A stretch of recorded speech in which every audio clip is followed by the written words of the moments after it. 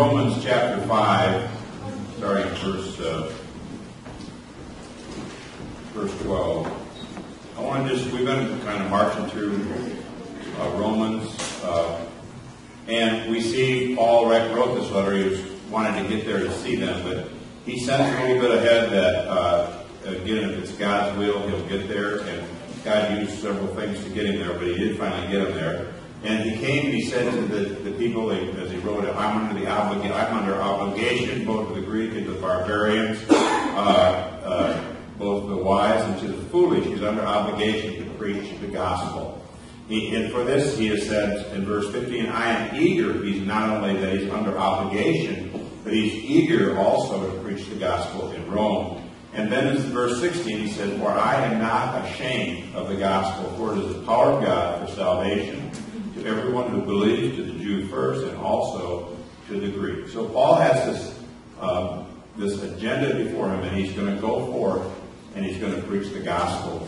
He says a little later in chapter 1, he talks from 24 on down, actually from 18 on down, he talks about the fact that we turned away from God. We've exchanged the glories of God for the creatures of God. He talks about how he's exchanged them. He talks about they serve the Creator, all those things, and God says He turns them over to their lifestyle. And then he goes on to say, well, you can't be in a relationship with me, a moralist, a person that is moral. I don't do anything wrong, all those things like that.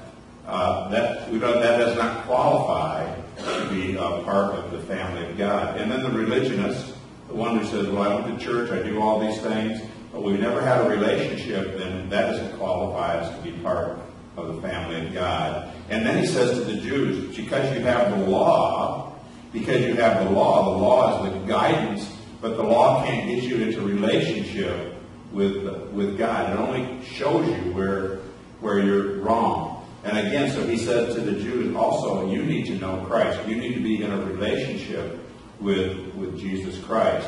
And so he builds that whole thing. And then last week we talked about the benefits of being in relationship with Christ, that we receive His righteousness.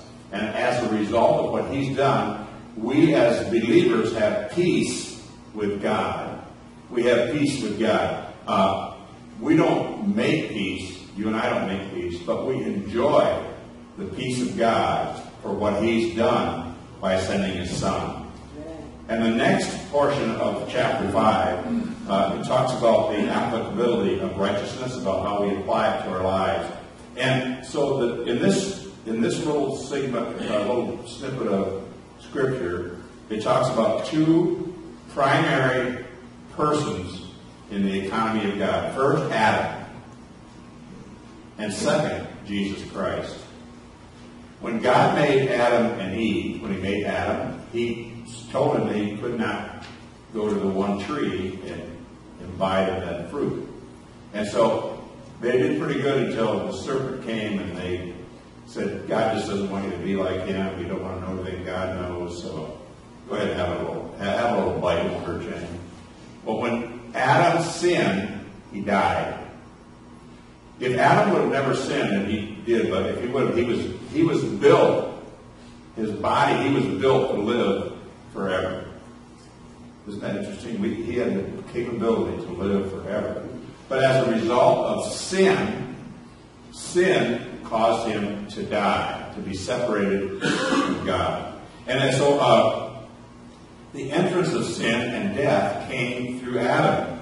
Adam sinned, he corrupted himself, and therefore he died.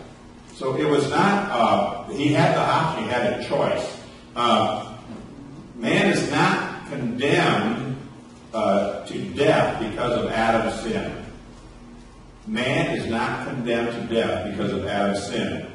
Scripture clearly says, death passed upon all men, for all have sinned.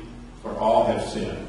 We're going to see that in just a second, but Adam was the one that broke it, but each one of us is responsible for our lives. And the Bible said, we talked about this earlier, that for all have sinned and fall short of the glory of God. Everybody is with sin. And the law doesn't protect us because we cannot keep the law.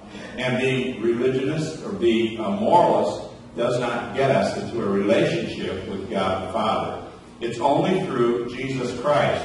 And God made a decision that He was going to send His Son so that we as the lost would have a choice to either accept or reject Christ.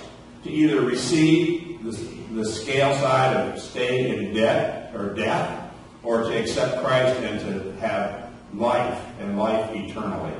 That's the challenge. That's the challenge that we have. So many people try to make, they try to add, if you do these things and add Jesus, or if you have Jesus and add this to it, then you're okay. But the Bible's clear throughout the Scripture. It says, all we need is Jesus. We don't need anything else. It's Jesus. And Jesus is the one who brings salvation. And out of our life in Christ, we become people that care for other people, that look after other people, that help other people. We become people that are interested in the lives of others. And as a result of that, we want to see them restored in their life to Jesus Christ.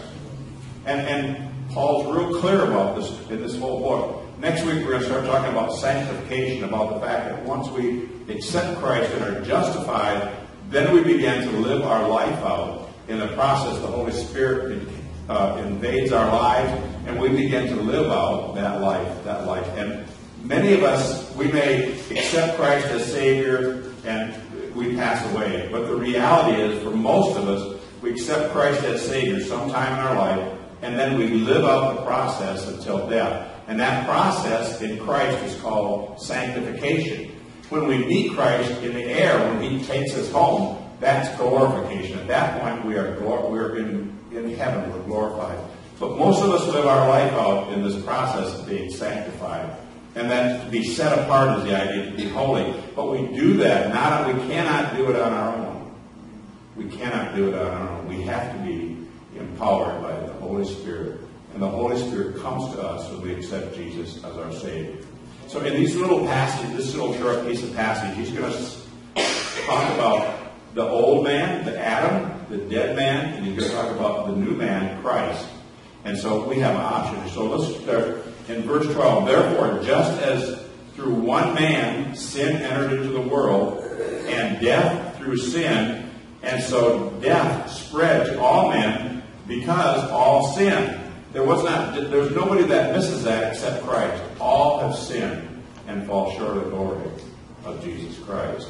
For until the law, sin was in the world.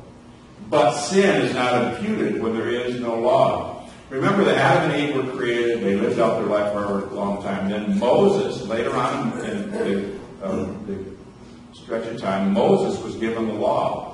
Prior to the law, sin wasn't imputed because that doesn't mean they still died, they still sinned, but they didn't have something to recognize. Verse 14, nevertheless, death reigned from Adam until Moses, even over those who had not sinned in the likeness of the offense of Adam, who is a type of him who was to come. Adam was a type of Jesus Christ. Adam had the potential, until he moved away from God, to live a life. A perfect life in Christ, not in Christ, but a perfect life.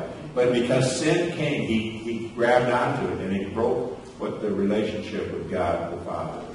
And then, but the free gift is not like the transgression.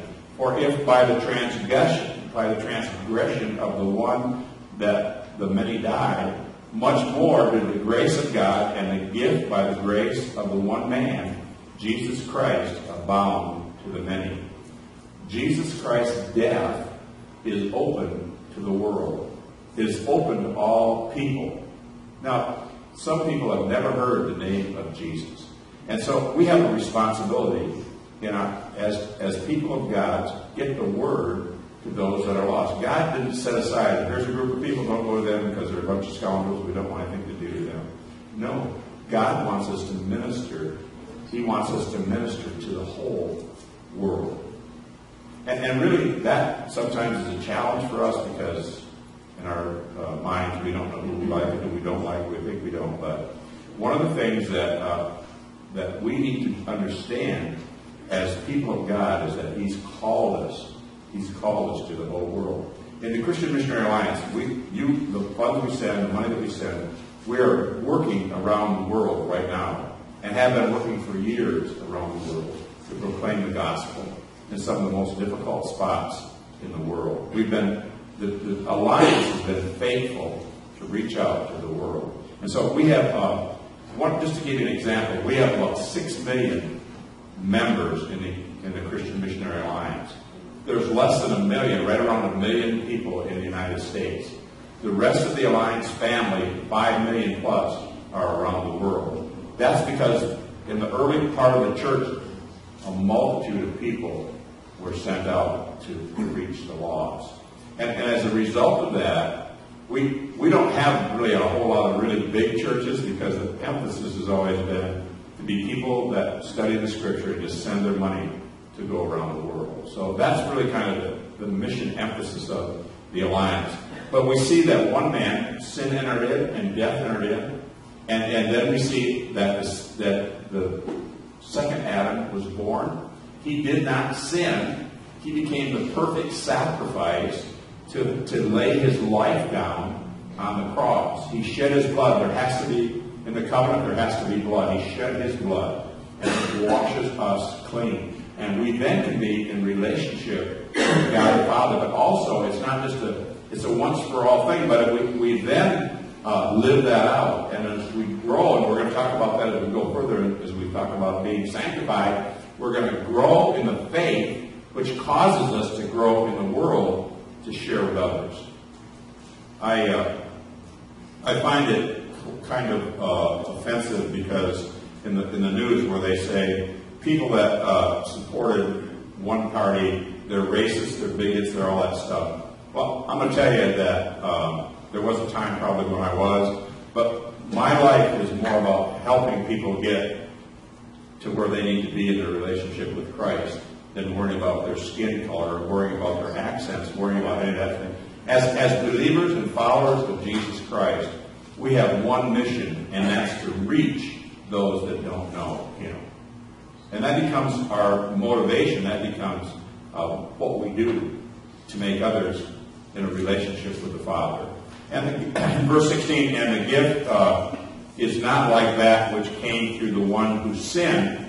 For on the one hand, the judgment arose from one transgression, resulting in condemnation. But on the other hand, the free gift arose from many transgressions, resulting in justification. What he's saying there is that many people have done many things that were against God. But Jesus died to cover them all. He didn't just select out, here's 3 of them I'm going to take care of. He covers all. Past, present, and future. He covers them all. And our relationship becomes inclusive in the midst of God. It's an amazing thing when you think about it. For if by the transgressions of one, verse 17, death reigned through the one, much more those who receive the abundance of grace and of the gift of righteousness will reign in life through the one, Jesus Christ. We will reign with Jesus Christ. You and I will be taken into heaven with Jesus, and we will reign with Him. What an enormous responsibility. It's not just about today, but it's about for eternity. And it's about this idea that when we come to know Him, He empowers us. He empowers us to live in a way that brings glory to Him and others to know Him.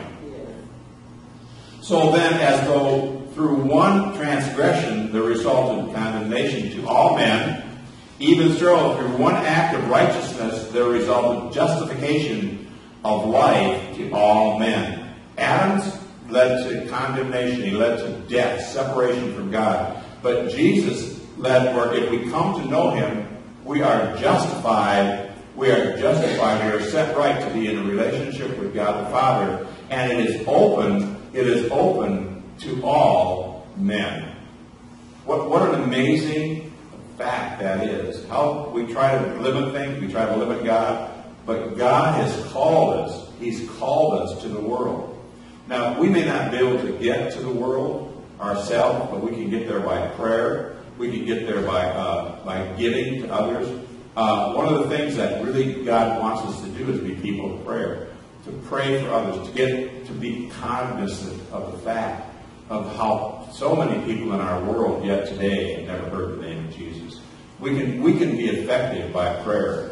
For as though through the one man's disobedience the many were made sinners, even so through the obedience of the one the many will be made righteous. Even though Adam's sin sent our many into disobedience, Jesus Christ, if we respond to him, we are made righteous. We are righteous. In verse 20, and the law came in that the transgression might increase, but where sin increased, grace abounded all the more. When the law came, then we realized the things that we're doing wrong. Before the law, when Adam and Eve were here, before the law, it wasn't really imputed because you couldn't tell all the death entered in. It wasn't, they weren't getting by with it. It's just that death entered in. That as sin reigned in death, even so grace might reign through righteousness to eternal life through Jesus Christ our Lord. We see the contrast. We see death, life. We see in Deuteronomy, God said, I give you life and I give you death. Choose life. Choose life. And that's still the same today. God gives us life and he gives us death.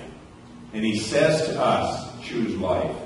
Choose life. People say, I don't want to have all those rules and restrictions on me. I don't want all that stuff. I can't do all this stuff. Well, the reality is that when we come to know Christ, he fulfills all those rules. He sets us free. And we have the liberty to live within that because of him in us. What a tremendous God we serve.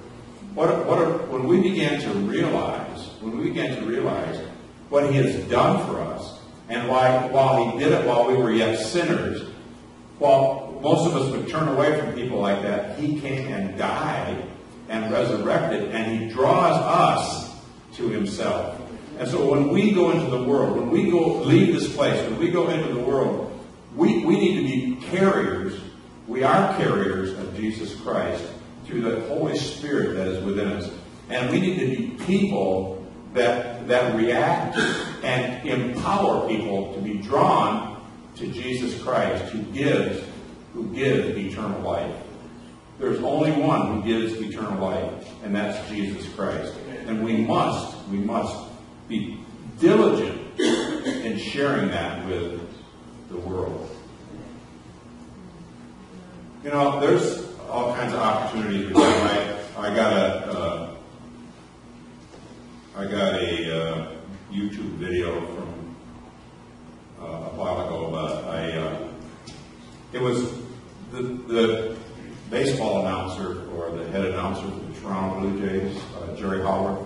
You probably don't really be familiar with him, but Jerry has been a Christian for a number of years. He shares his testimony on this YouTube video. A guy came and interviewed him, and he said, he talked to him about the interviewer was wanting to be a Christian broadcaster, and Jerry's testimony is known across Canada and also the U.S. as a matter of fact. But the interesting thing was, 30 plus years ago, I started a Bible study in Tarpon Springs, Florida. And met every Monday night. We had about 100 and some people that came. And one of my good friends, Don Gordon, who's the pitcher he was with the Indians actually for a while, but he was a friend of Jerry's. He was with Toronto. And he invited Jerry and his wife to the Bible study. And Jerry and his wife came, and he says on the video, he said that he met the Lord at a Bible study in Tarpon Springs, headed by Barry Manford, who was the president of Trinity College, and that really began his journey for over 30 years of his life. But wherever he goes, and he's invited to speak, he's kind of like Ernie Harwell in Canada, he talks about the fact that he met the Lord in this little community in Florida. And sometimes, it doesn't ever say anything about me, which is fine. That's not the point. The point is that out of our efforts, out of being diligent in what God's called us to do, we never know We never know who's going to cross our path and impact millions of people for Christ. And so the guy sent me this because he used to come to the study as well, and it was really cool because sometimes in our life we don't get to see what's happened after we leave. You know, and one of the things, particularly in Christian work, sometimes we never encounter those that have been impacted. But I tell you that because the things that you do, the littlest thing, and you may not get any credit for it doesn't make any difference. Because you may impact someone, who impacts someone else, who impacts someone else. And ultimately, it begins to just move through the whole world. And to think that we as just people here in this little spot, could be people that impacted the whole world is an amazing thing. It's an amazing thing, really, when you think about it. And it's one of the great things about being a follower of Christ, because no matter how or who we impact, we never know where God's going to take it. So I encourage you. We're coming to Christmas. We're coming to Thanksgiving. We're coming to this time of year when people begin to think about some things besides gathering all kinds of stuff. But it's oftentimes a real time of hardship. It's a real time of loneliness. It's a time of pain. And we need to be sensitive. We need to be sensitive to the things that we encounter. So I challenge you this next 6 weeks as we go to Christmas, or 8 weeks, whatever it is, but I'm not going to challenge you to do anything other than be aware of those around you. And if God makes you aware of somebody around you, that you do something about it. Lord, we thank you for our time. We thank you for your word. We just give you praise, Father, that Jesus was willing to come so that he would be willing to lay his life down for sinners that would die. And Father, sometimes we just think we're kind of going through the motions and that really nothing's what's happening. We don't really even know. But Father,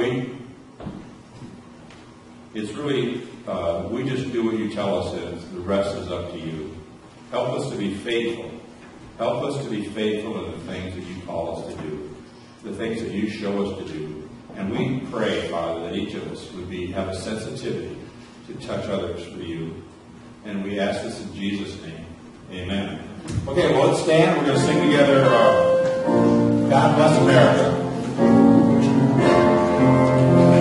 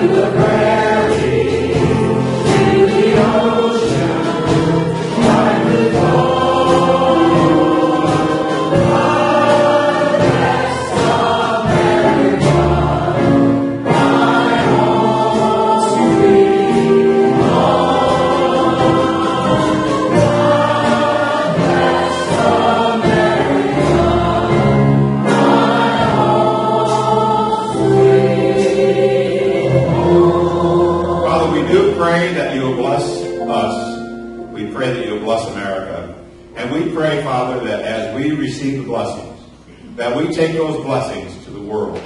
The greatest blessing being your Son, Jesus Christ. But as we look at our lives, we make sure that we help empower the gospel to go around the world. In the name of the Father, the Son, and the Holy Spirit. Amen. Have a great week. God bless you.